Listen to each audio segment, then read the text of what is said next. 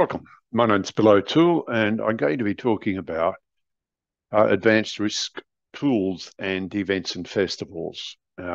This is the application of the ISO 31010, 31010 to event management and events. The events now know about ISO 31000, but there's actually a very good one that could easily be used for events. It's out there and it's available, as you can see.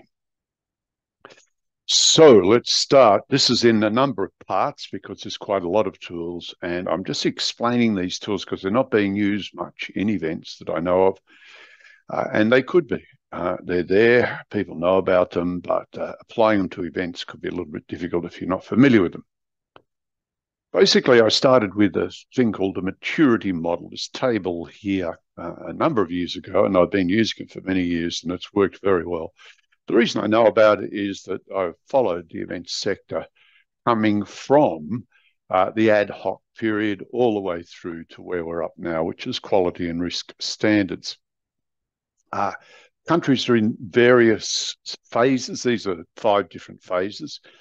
They must travel through these phases. That's just inevitable. It has to do with internal contradictions, etc. And where a lot of countries are up in Europe, for example, is this quality and risk standards where they're using ISO 31000. Well, the next thing is really to have a look at ISO 31010 and to look at risk management in terms of decision-making, not just in terms of safety and compliance. So that's what I'll be explaining. Before I do that, I just want to give a plug for this book by Anthony Cox, fabulous book. It's not easy to read, by the way. However, if you are interested in it, the main thing that he makes, which is very good, is the split between sort of engineering risk analysis, and you'll come across this quite a lot, and what he calls concern-driven risk analysis. In one case, it's all about probability. In the second case, it's about what's called the precautionary principle. Now, you've seen that with regard to COVID, and it had to do with the enormous uncertainty that everybody had about these diseases, these new diseases that no one really knew about. Now, so what you've got to do is once you understand the difference between these two, it enables you to do a lot more with risk management and to understand people's opinions, because don't forget, ultimately risk for events gets down to people. All the events use this graph or this process. It looks formal. If you're not familiar with it, you should be, because if you're doing events, and this is really what you will be using. It's the one called up in courts of law, so you better find out about it. It's straightforward once you understand it. Of course, it's a flow chart, so you've sort of got to get used to that type of thinking. And you'll find it in ISO 31000, okay, as the basis of risk management. You go to any risk book, you'll find this diagram. So just to give you a bit of a scare, these are the tools and techniques, the advanced tools and techniques that are used in risk analysis and risk management, risk assessment. Now, you can use these for events. That's my point here. There's no need to be scared by all these names and the technical nature of it. A lot of it comes from engineering, hence the technical side of it. But for you, you can actually use them. They are, and in fact, in a lot of cases, you do already use them, but you don't know about them. And these are the things we'll be going through. Okay. In the standard, you'll actually find them explained, but it won't necessarily make you any the wiser, because really what you need is how they apply to events. How do you apply Markov Analysis to events? And it really doesn't tell you there, but I will. Okay. And there's more, and there's more. So I definitely recommend you get the ISO 31010, however they decide to call it, and just to make sure that's part of your library for events. And by watching these videos, there'll be a few of them. They'll only be about 10 minutes each. You should be able to go through it and be able to apply these. So before we do that, and one of the problems is that logic isn't really taught now, and it's very important to the basis of risk management is obviously logic. So we'll just go through a little bit of logic. There's basically two areas that you need to know about. One's called inductive reasoning, where you go from a specific example to come up with a general law, and deductive reason, where you go from a general law to a specific example in front of you. Now, you know about deductive reasoning if you've ever watched a detective series or Sherlock Holmes. They deduce things all the time. I'm going to use the great Nassim Taleb's example for this because it's a good one. And anyway, I absolutely recommend that you read the book. As it says there, it's mind-blowing. He tends to jump around a lot, but that's how he thinks, and certainly that's how you have to think in a lot of cases when it comes to innovation and events, coming up with new ideas, etc. So it's a good one. So firstly, just to use his example, we're going to do inductive reasoning. Now, if you lived in Europe for 1,000 years and you were describing a swan to a person, you know, we've got new swans, the person would immediately assume that they are white. Why? Because the only swans that people had seen were white swans. And so they went from specific, i.e., I see lots of white swans, to a general rule. All swans are white. Now, this goes for a lot of things, obviously not just swans. I'm just using the one because Taleb does. Okay, so then there's deductive reasoning. Now, once you've got a general rule, all swans are white. You see a swan in front of you, you say, it must be white. Okay. Now, you use deductive reasoning all the time. You know about if you have for example, I've got a pen in my hand now.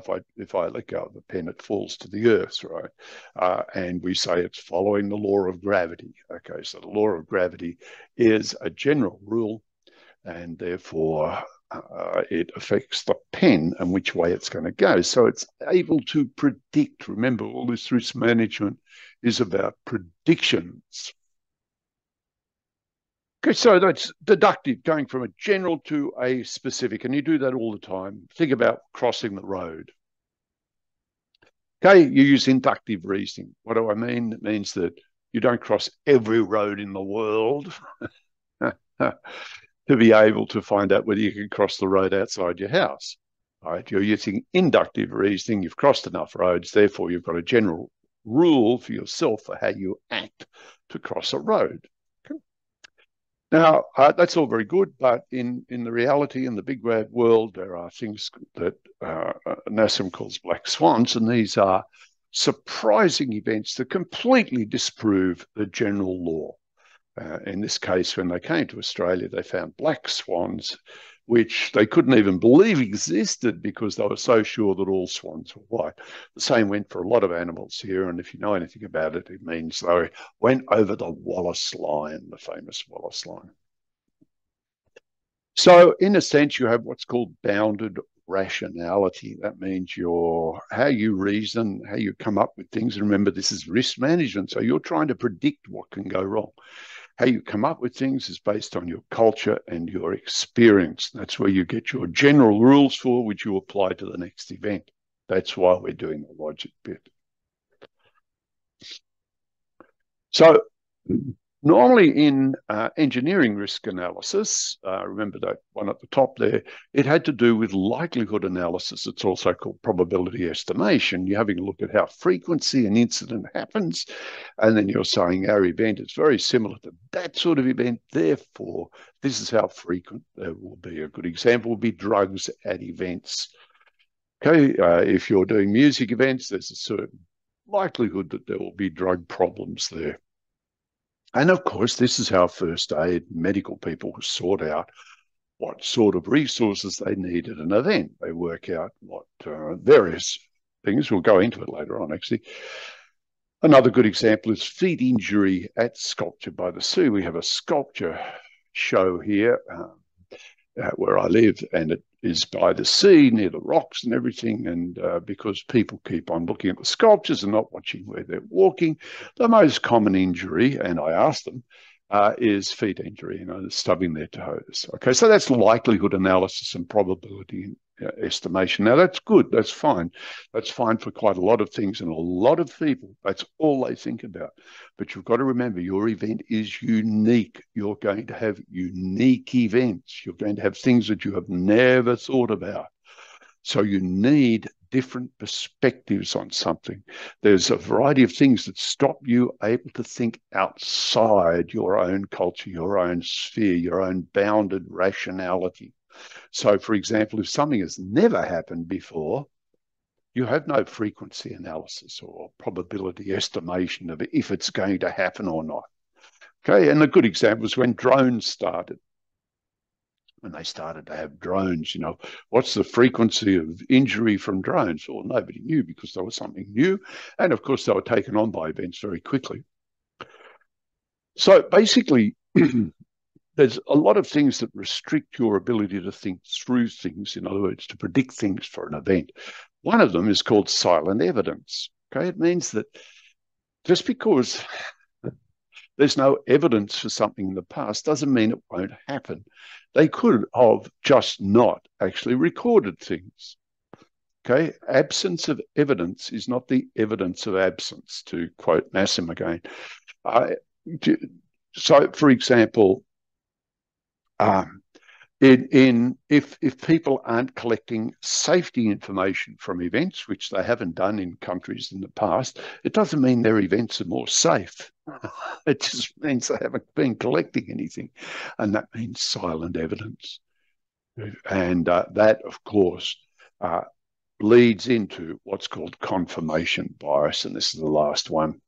And it's basically a bias that you will have because of who you are, what you are, and you can't get away from it in terms of yourself, except by having a variety of experience. Get out there and experience the world.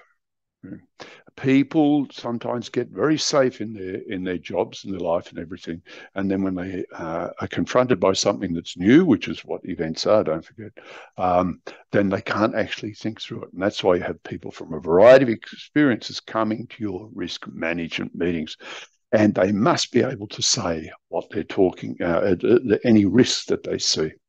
We'll go on to that later on when we talk about risk management meetings and how to run them.